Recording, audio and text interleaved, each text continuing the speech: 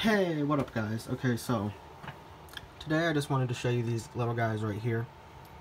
They are Actias Selene caterpillars. They're currently in their third instar. I bought around 15 eggs of them. However, only 4 hatched and only 2 out of the 4 made it.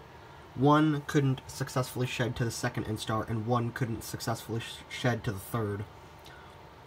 So I have 2 third instars here. One is this nice dark green. It is a little bit smaller, so I think it's a male. This one is a nice paler green and a little bit larger, so I think it's a female. Right now it's autumn, and I'm trying my best to get by feeding them liquidambar. It's worked so far.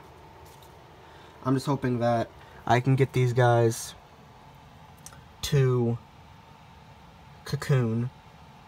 I don't really think I have much of a chance of getting a pairing out of the adults, but what I do have is I can film some nice adults for you next year after I overwinter the cocoons.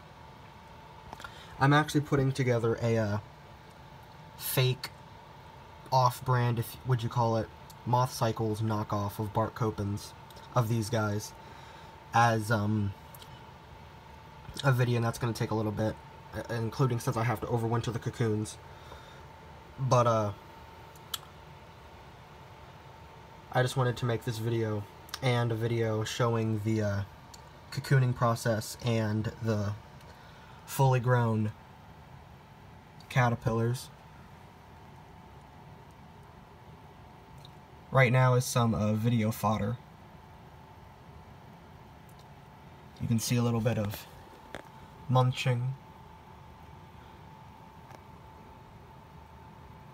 right there. He's also currently dropping a turd. You can see the backside.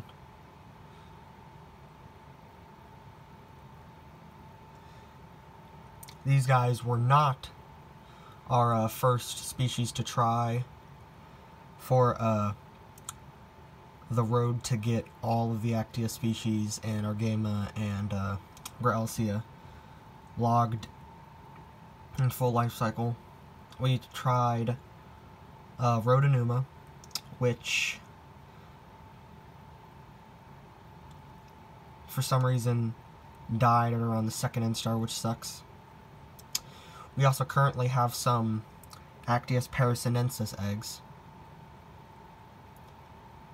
My fear for those is that they were slowed down by the cold weather and they won't hatch. Hopefully they will. He just dropped that turd.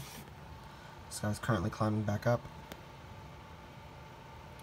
I'm just hoping that they can get their full life cycle done, and I can get the Actias parasinensis also. Some incoming species are Rhodonuma, Rhodonuma, Isis, Dubernardi, Grelsia,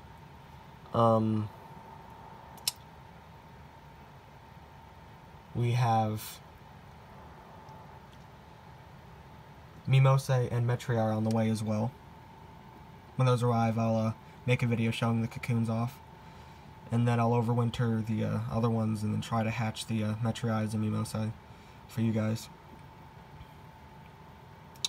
But yeah, I think that's all for now. See you later on the next video, guys.